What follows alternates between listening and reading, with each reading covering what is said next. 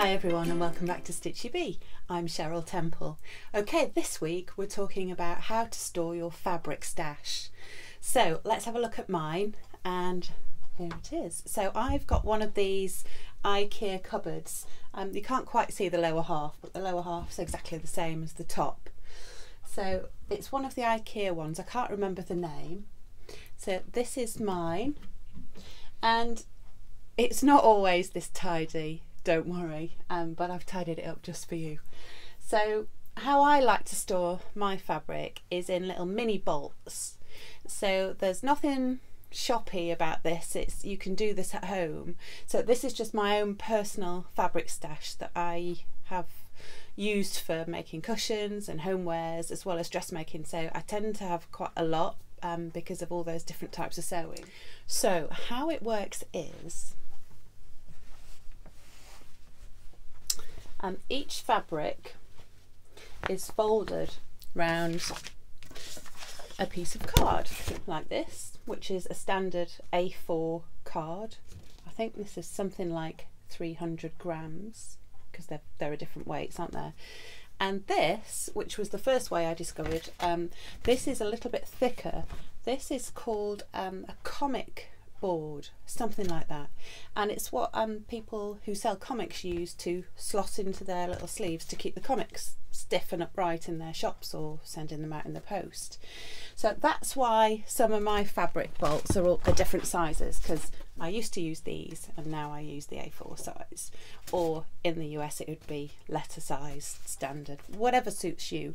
And you could cut up bits of cardboard, you could use your Amazon boxes, and we always have loads of those here. So whatever you've got lying around, or you can buy these. I buy these from Amazon, and if you bought fabric from me, you'll know that every bit of fabric I send out is wrapped around one of these so that you can slot it straight into your stash and it keeps nice and neat. Okay, so that's how I do mine. Do you want a quick peek while you're here? So I've got all sorts of different things. I've got some satins in there that I used to make shower caps with, like a gorgeous pink one.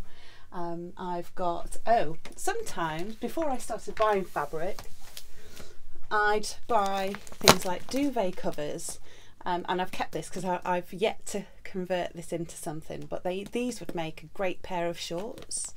So I used to buy the king size duvet covers because you get more fabric, they're huge, and also some of them come with a contrasting backing, which I think would work nice in a kind of pocket or a little contrast hem or a cuff. So yeah, so I keep things like that in here as well. Actually, this was a duvet cover as well, and I've used this to make my dog a bed, a little cushion for his bed. So you can do all sorts of things like that. So yeah, that's how I store mine. It's pretty simple, and I've not got much space in here because you can see I'm in the loft, so this is the tallest part of the loft, so I've put the biggest cabinet in here that I could find. And yeah, I really like it because sometimes when I'm not sure what I'm going to make, I'll just open this and think, oh yeah, I forgot about that one. And it's a really nice way to store it. And also, if you've got shelves that are open, or you've got those cubes that you can get from places like Ikea, I think the Kallax cubes, you can slot fabric into those as well, and it keeps it nice and neat. You do tend to need a full shelf. I'm sure you won't struggle with that. Like me, you kind of squeeze them all in. So yeah, if you haven't got a full shelf, what you can do is turn some of these on their sides and kind of use them like a little bookend to store the fabric that way up. So we'll go over to the table now, and I'll show you how I fold this so that it's nice and neat and that there's no raw edges out the side, and it just keeps it nice and intact so that you can pull it out, have a look at it and slot it back in nicely. So let's go over to the table and I'll show you how I fold mine.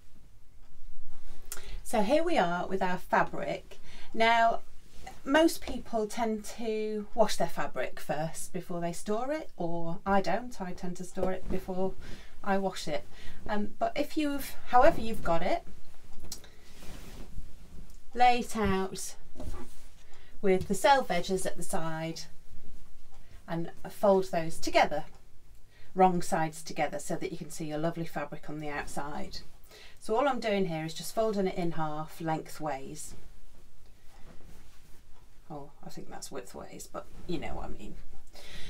There we go. And then lay it out on the table so that it's nice and neat. Pop your card into the centre of the left hand side. I put the self edges on top just because I'm pedantic and I like to tuck away the raw edges, and then fold that over like that, and folded edge over to completely match the size of the card, and then fold the fabric until it's all gone. And when you get to the end, I tend to fold that over and tuck it inside, and that stops it unravelling. If you wanted to, you've got to be careful though, you can pop a pin in there and then it won't unravel at all, but obviously you run the risk of popping holes into your fabric. But I have done that with some of the satins that I've got, but yeah, just be super careful if you do that. And there you go, that's the mini bolt. Now if you wanted to store your fabric, if you've got lots of fabric like I have here for the shop, you can store it this way yourself at home. So I just use these, I think these are Billy bookcases from Ikea, and they're brilliant, they're just the perfect width. So if you think about your average size, or the biggest width of fabric is 150 centimetres, then you just need to remember that when you go shopping for things like this. But obviously that's halved, so I'll show you what I mean. So how I store fabric in quantity is by using these little bulk cards. Now you can't get these that easily. I had these made, and obviously you get lots as a waste product when you've bought lots of fabric and you end up with the roll ends and then you can reuse them. But to get me started, I had these made to a specific size. So they're 75 centimetres long, and they just fit nicely onto one of these Billy shelves. So if you wanted to do this at home, if you've got lots of fabric for maybe curtain making and things like that, it's a good idea to keep it neater. So what you do is, like the other little mini bolt that I made, you fold the fabric in half and you use one of these bulk cards and you wrap it round that way, and it keeps it beautifully neat, and it's easier to cut as well. So I don't know if you've ever dealt with full rolls of fabric or bought from a shop in that way. They're a little bit cumbersome to deal with, so storing fabric in this width is a lot more manageable if you've got lots of a certain type. There you go. We'll keep going.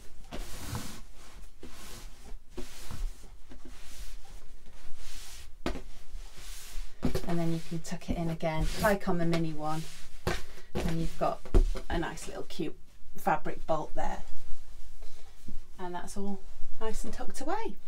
So that's it, a little mini one from me this week.